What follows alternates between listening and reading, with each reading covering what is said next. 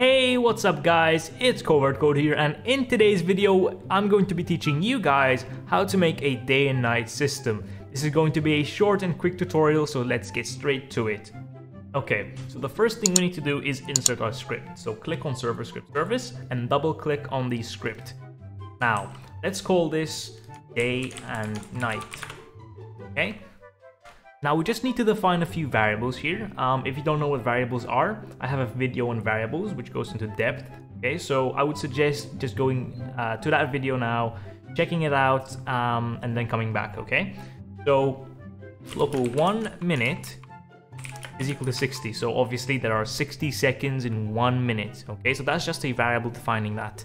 Now we're just gonna have a loop. Again, I have a video on loops. If you don't know what those are, check that out. Then come back, okay? While wait do. Now we're gonna use something called set minutes after midnight. So basically, game.ly thing, set minutes after midnight. So this just changes this property here, like right here, okay? So it changes the time of day, okay? So if I set this to 14, for example, times 60, that's gonna be 2 p.m. Okay, now we need to define the time that we're gonna start at. Okay, so local current time is equal to, I want to start at 12 p.m. so it's just gonna be 12 times 1 minute. Okay, so we're starting at 12 p.m. so I'm just gonna put current time, just gonna copy and paste that inside these parentheses. Okay, now we obviously want the time to increase in one continuous motion. Okay, so we're gonna go from 2 p.m. to 3 p.m. to 4 p.m. all the way until it becomes 2 p.m. again. So it's just gonna do one full cycle. Okay, so 24 hours, just gonna cycle through those hours to make one full day cycle. So the way we do that is by incrementing the current time. So current time plus equals 3, for example. Okay, so this is the amount of time that we're gonna increment every time this loops in minutes. Okay, so let me just make that easier to understand. So local increment is equal to 3, so 3 minutes. Okay, it's gonna be increment now. So every time this loop runs, it's going to increase 3 minutes every single time. Okay, if you want the cycle to be longer, then decrease this.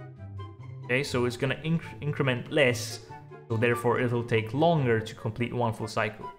Okay, but I'll keep it at 3 for the purposes of this tutorial.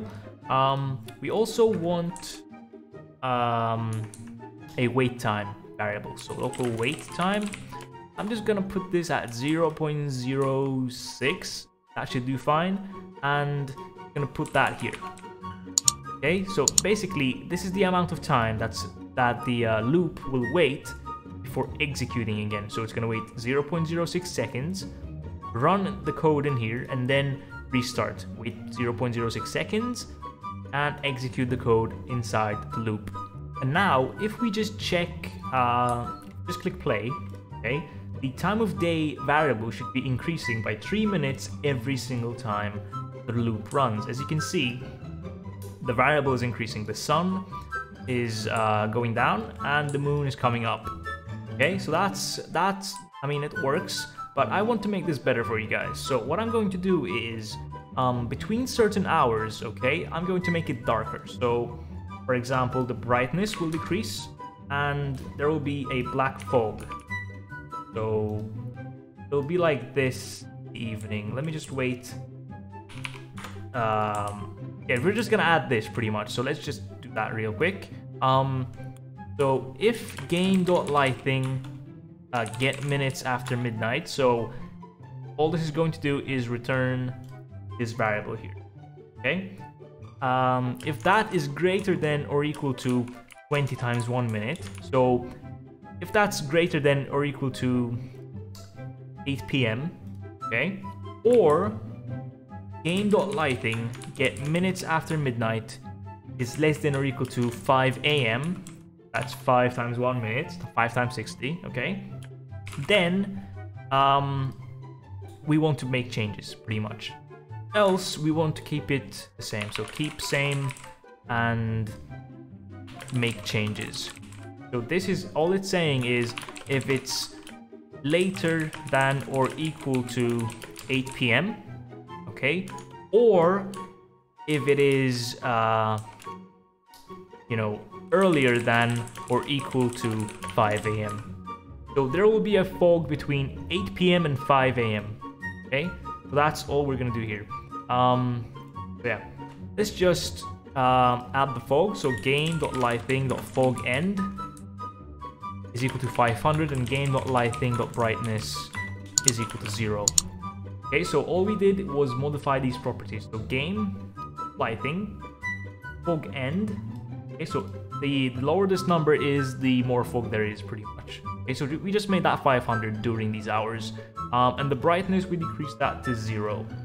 Okay, if it's not those hours that we want, we're just going to do like game.lighting.fog_end is equal to, so we're just gonna revert those changes. So I just copied this number here and pasted it there, and game.lighting.brightness, let me just see what my brightness is. It's 2.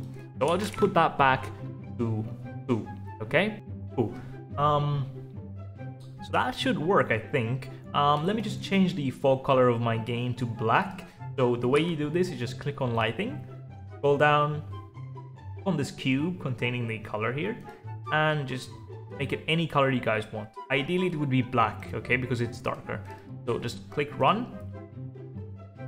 And now between those hours there should be a fog, which makes the game I guess scarier, more realistic, I guess. Let's see.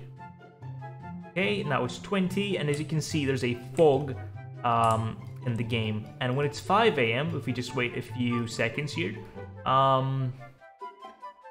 then the fog will disappear, as you guys can see, and it'll be you know, day again. Now if you guys don't like the speed of this, as I said, just decrease the increment and increase the amount of time you wait. So let's make it 0.1.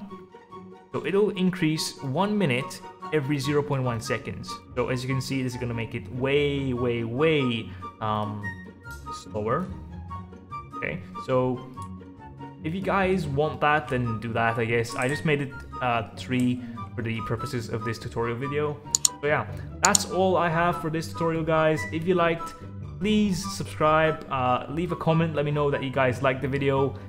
Leave any suggestions in the comments below, because I read all of your comments, okay? And if you can, leave a like. I'll see you guys next time.